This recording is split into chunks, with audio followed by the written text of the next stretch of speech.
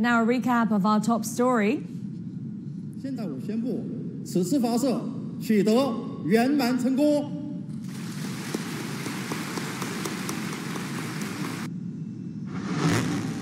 Chinese space authorities have announced the successful launch of the first shipment of cargo headed for the core module of China's new space station.